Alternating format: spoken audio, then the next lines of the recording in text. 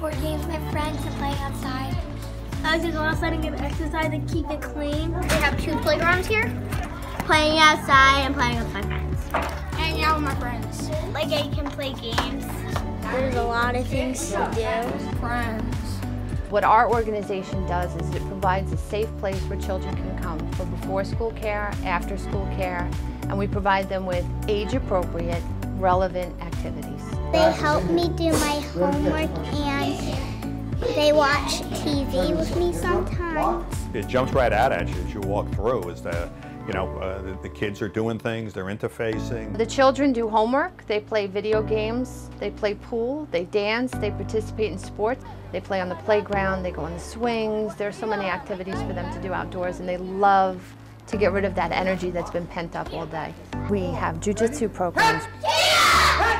Kids Clubhouse is a fabulous way of really having your kids safe with adult supervision and getting them off the street so they don't get into trouble, and keeping them and understanding what the right thing to do and having right role models explain to them what the right thing to do is and following those role models. I don't know how to describe it. It's so beautiful, and the way the children act towards each other and the friends that they make will last them such a long time. They're happy at the Kids Clubhouse, and that's what really matters.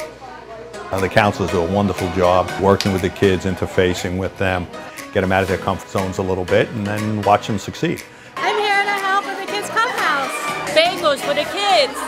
I think I had 200 bagels. Cooking for the Kids Clubhouse. We're having a great time. It's making them laugh.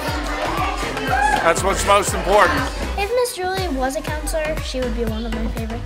I have 2, Miss Keisha and Miss Amanda. I actually tell all the parents that these are my day babies and that I'm their mom during the day.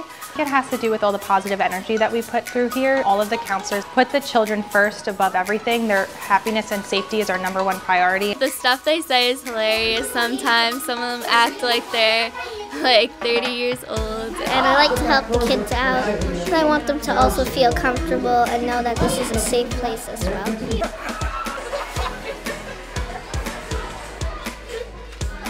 They're fun to interact with. I like seeing a smile on their face every day.